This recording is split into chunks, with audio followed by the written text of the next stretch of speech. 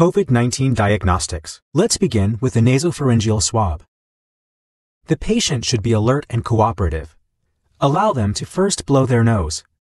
The patient should sit in a relaxed and comfortable position during the sample collection process.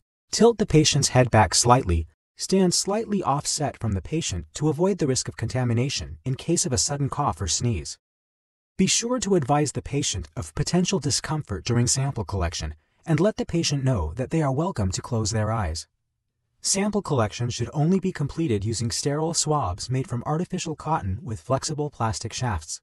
Hold the swab like a pen between the thumb, index, and middle fingers. Maintain a loose grip that allows the swab to accommodate any resistance encountered during sample collection, treating the swab horizontally into the left or right nostril.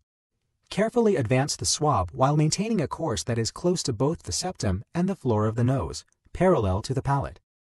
Do not advance the swab upwards, but instead straight back until resistance is felt as the swab reaches the posterior nasopharynx. When collecting samples from an adult patient, this corresponds to a travel distance of approximately 5 to 6 centimeters or 2 inches. Leave the swab at this depth for a few seconds while gently wiping the wall by twisting the swab shaft. Slowly and gently remove the swab.